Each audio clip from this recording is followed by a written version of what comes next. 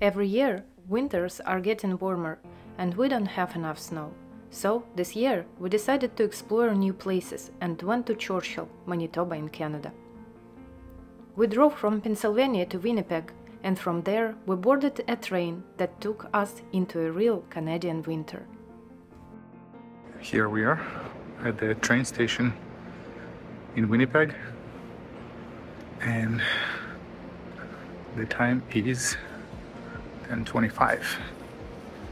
Our train is at 12.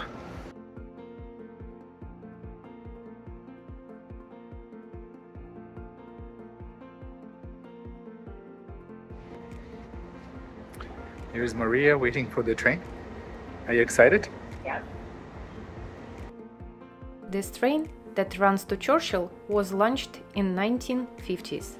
After undergoing several renovations, it is still operational and comfortable. Train tickets can be purchased online.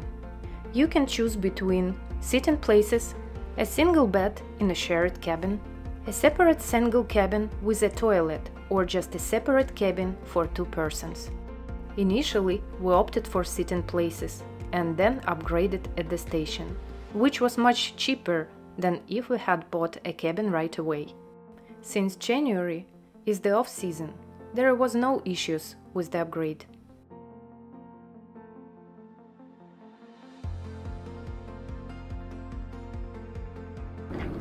So this is how a bed for a single person looks like. It's a full-size bed. Somebody who is 6 feet tall can sleep comfortably in it. And this is what it looks like during the day. So it's fully folded, and that's where the bed would be. In addition to that, there's a single person cabin, which also sits up into a full bed. Pretty convenient and comfortable chair for a single person to travel.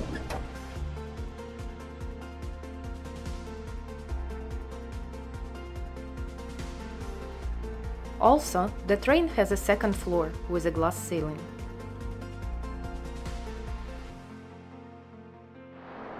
This is the observation car, second floor, where we'll be able to see Aurora on the roof. This is the roof of the rest of the train.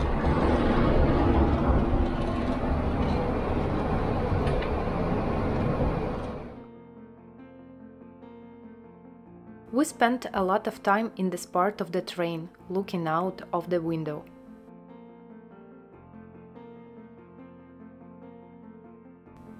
We were drinking lots of tea and had interesting conversations with other passengers. It's always remarkable to meet new people while traveling and listen to their fascinating stories. Time flies by unnoticed during conversations, and on the road hunger creeps up quickly. The train has a kitchen on board, and the menu is fairly simple. There's a menu there, and then so a variety of sandwiches. For the hot meals, it's meatballs and mashed potatoes. I've got mac and cheese, butter chicken, and a vegan shepherd's pie. Nice. Yeah. Bon appetit! So we got some Japanese ramen food with us, and this is leftovers from yesterday's dinner. Schnitzel and some buns. So Maria got some soba, which is pretty cool. Just put some hot water in and you have a meal. And I got some udon. It's supposed to be only with snowflakes, but now it has schnitzel with it as well. The forks are from the train. They're wooden forks. We recommend taking something like this on the train with you, at least for one meal. But there is a cafe and a restaurant, and they will serve microwave foods and some sandwiches. So there's food on the train. For breakfast, you will have the option of an omelette with potatoes or a sandwich. You definitely won't go hungry. There is an excellent team working on the train. After a good meal, it was time to relax.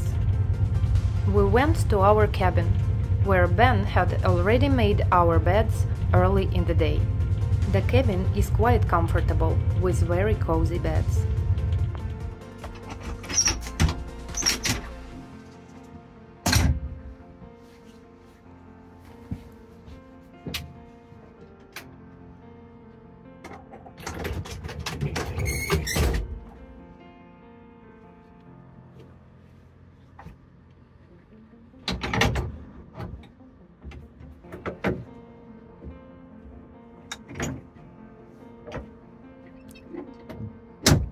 Ben is setting up our bed.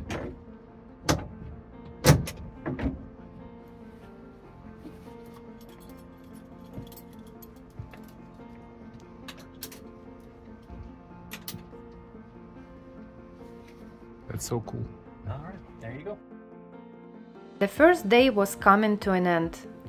On the following day, we had a 5-hour stopover in the town of Thompson.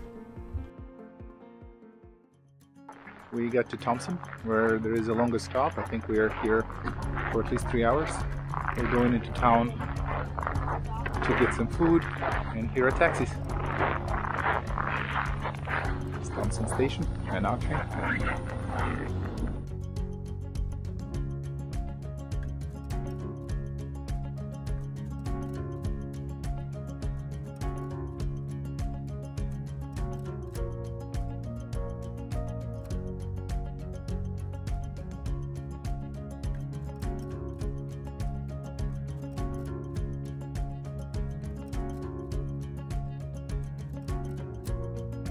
In Thompson, taxis are available at the station, which makes it easy to get into the town.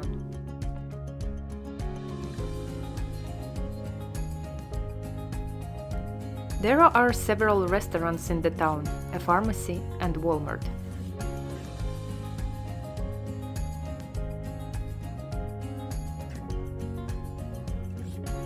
We decided to have lunch at the local restaurant.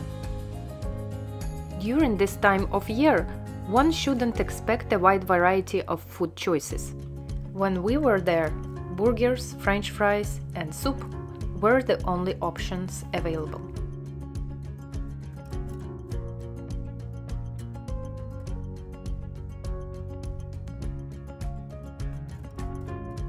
We returned to our train, which was taking us ever closer towards our destination. It's worth mentioning that there is no Wi-Fi on the train. Downloading movies or taking some books or board games is a good idea, even though the views from the window are enjoyable. Here we are in Churchill. Just got our luggage and we are walking to our hotel.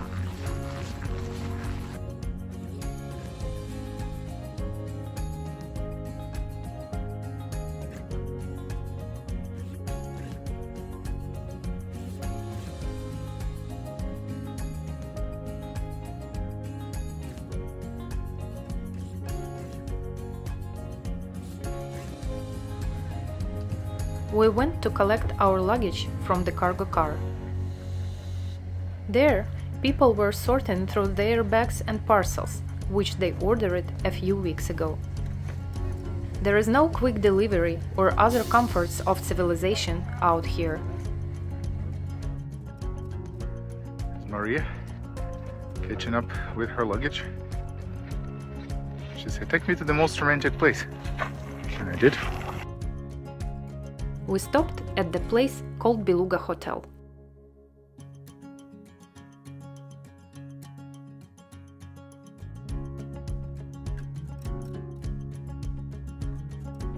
It was a very cozy house with rooms, a shared kitchen, and 2 bathrooms.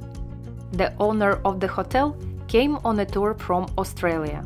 He fell in love with Churchill and decided to stay here forever. In January, there aren't many entertainment options, but we were able to book a snowmobile tour. Hi Leroy! Morning, just taking a video. Maria, nice to meet you. Hello, we're about to begin our snowboard excursion. I'm looking forward to it. This is Leroy, our guide. Gonna have a shotgun and hunt some bears. Just in case there's any bears around. You're never 100% sure. I have a good camera for my phone. There are bears. Yeah, might see some foxes time again. So if we're lucky, a snowy owl. Yeah. All right, you ready? This is our skidos. They are waiting for us.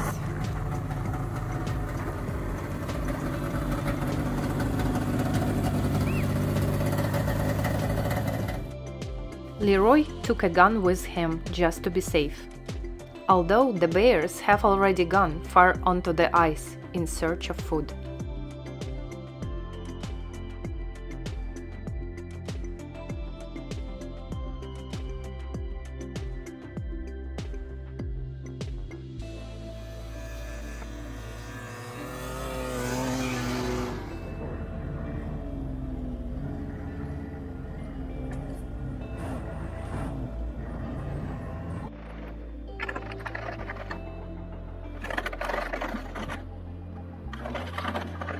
One should dress very warmly.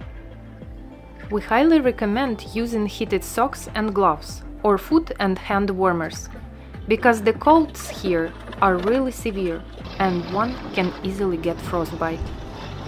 A face mask and a warm hat are a must.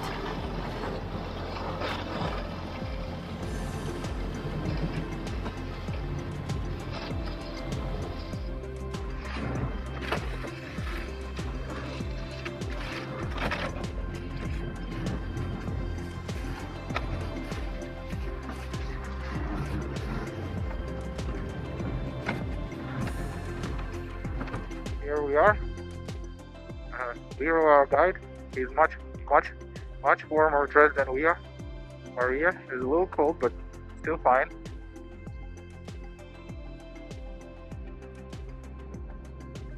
We're wearing those boots that we bought a long time ago. And they're handy for this trip. The cool thing about the snow machine, it has hand warmer. So I can put my hand on the steering wheel and it warms it up. So that's great.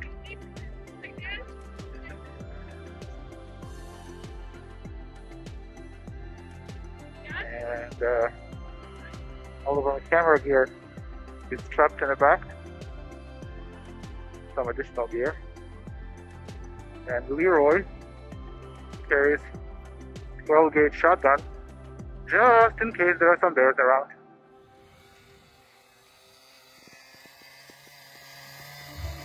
Midway through our journey, we were greeted by a small shelter next to an abandoned boat, frozen in the ice. So here we are, after riding for about 5 hours. We made it to this beautiful abandoned ship. And we're warming up and taking some rest in the shack. It's warmed up for us. I think Maria is feeling way better now. I'm gonna go in. Just say hello.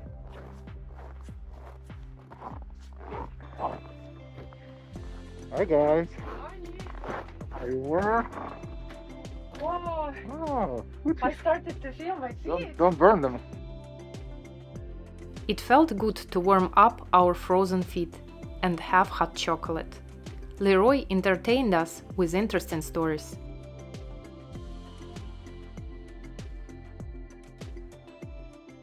We're in Bird's Cove by the shipwrecked Ithaca. Makes a pretty good foreground if you're doing Aurora stuff. Yeah, but there's no, like, you cannot drive here. This is like... The highway's not too far. Some people will hike from the highway to here. Yeah. But Aurora season, it's like minus 35, minus 40, so it's really cold. Which is why I brought this out here. No, there's no hunting of polar bears in Manitoba.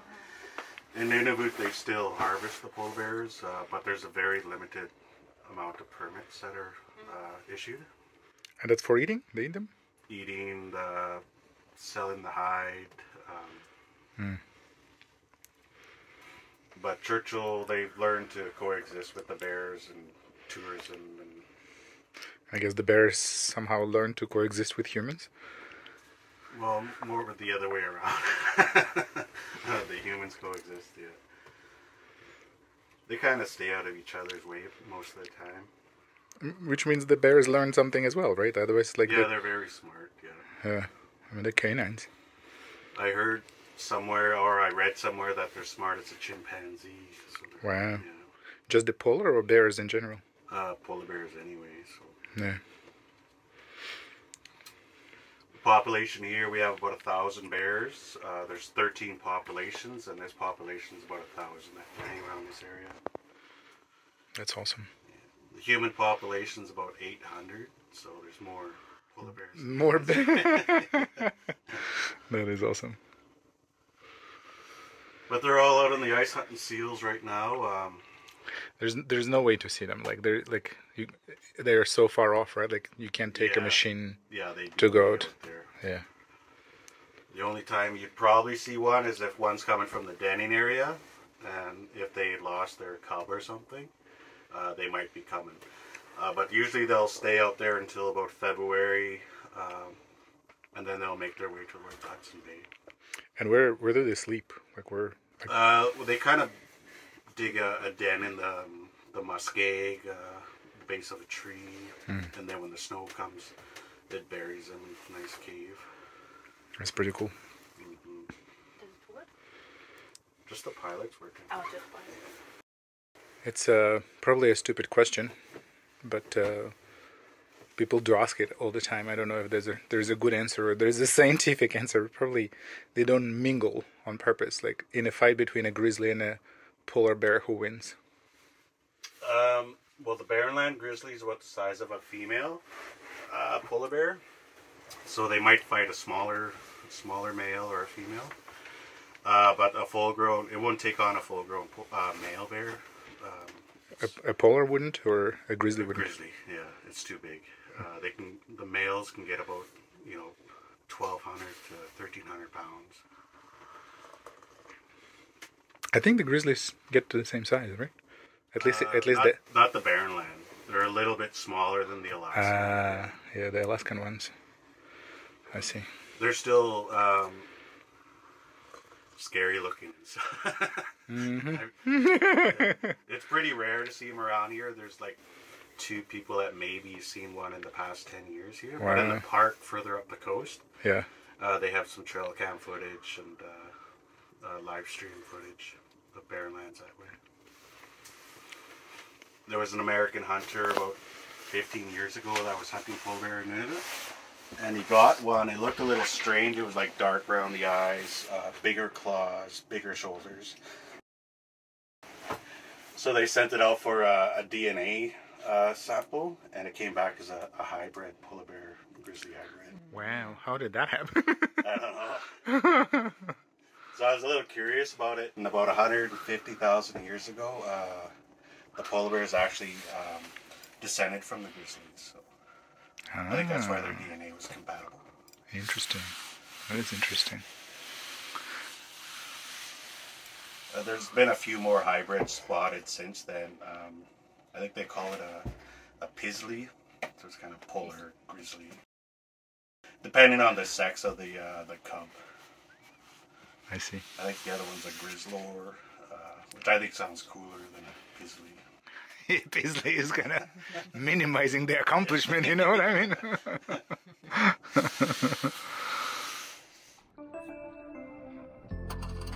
No matter how warm it was in the shelter, we needed to head back. We highly recommend adventures with subarctic tours. Thank you, Leroy, for a remarkable experience.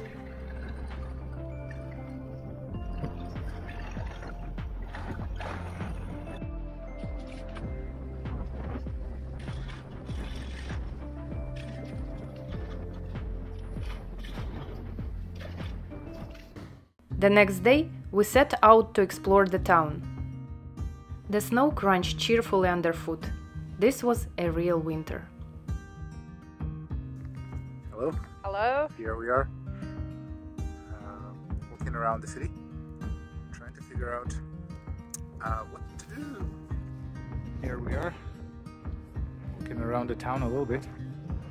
Changed our clothes completely. We were not dressed appropriately before. We are now. People are driving all kinds of things here. There's another very cool monument for wolves. Here's another interesting vehicle, the yellow one in front of me. I don't know if it's functional. The map of Hudson Bay. Polar bears and beluga whales. It's some places that you should not be walking to, for sure. We wandered around the town and saw a polar bear monument. Unfortunately, it was the only polar bear we had seen. All the bears had gone far out onto the ice to hunt for seals. Churchill is the world capital of polar bears. We hope to see them when we come here in August. Meanwhile, in the Churchill Museum, we learned about wild animals, culture, and crafts of the ancient peoples of the North. It's simply amazing how people used to live in such harsh weather conditions without modern tech.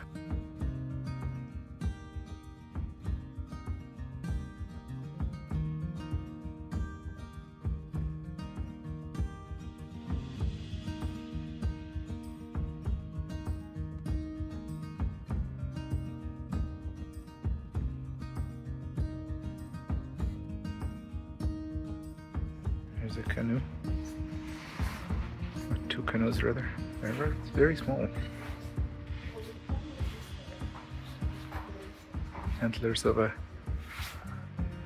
caribou, I presume. More antlers.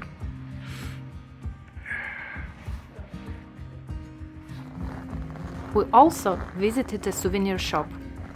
They sell gems, t-shirts, local crafts, and animal furs. We're in a local store that sells things from local craft. Here's some sleepers made by the Eskimos. They're not cheap sleepers, but authentic.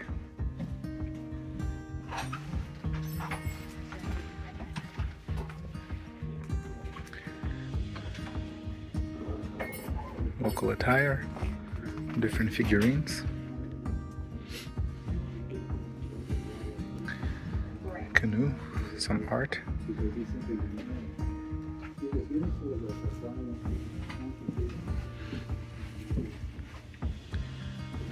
More art, wildlife, some furs.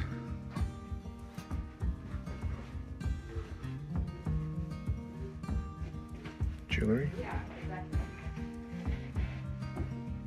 more art.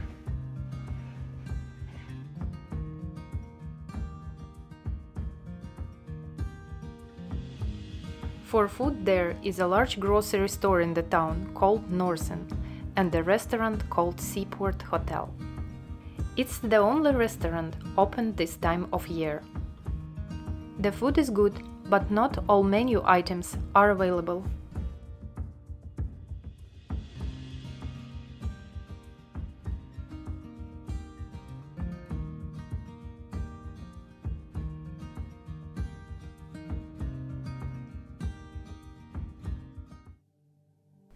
The next day, we rented a car and went to explore the area.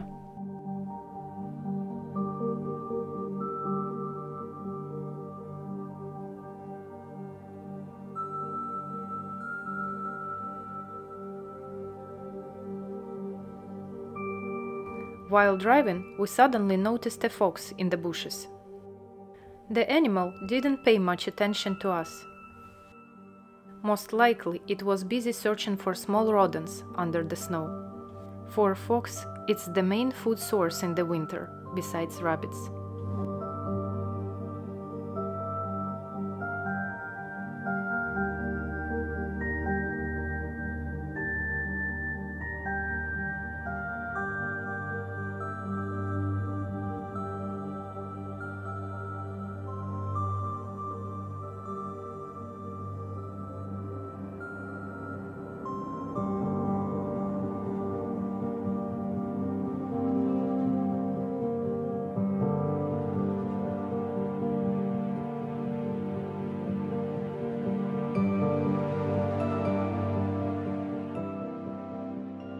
Here, Hudson Bay is captured by the winter.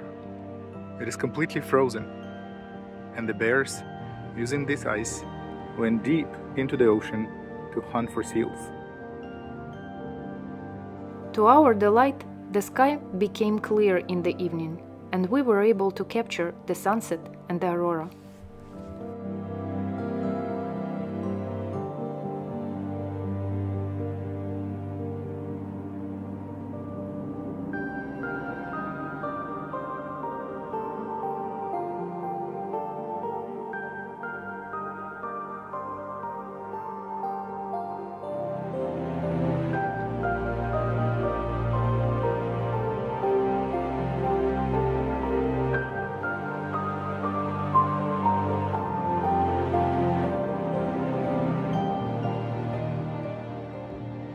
The train had made it into the station, and soon we're gonna board it and go home and say goodbye to this beautiful place and its cold weather.